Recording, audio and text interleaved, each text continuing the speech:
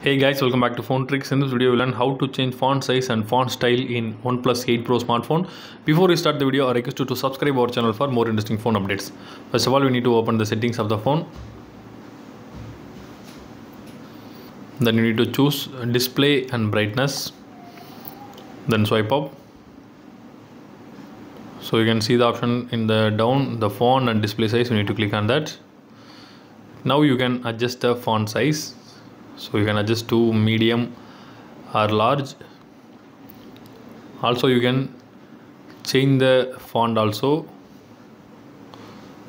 So if you click more, it will navigate to the font store. You can download many fonts here. So there are free fonts also available. So after selecting, you need to click on apply.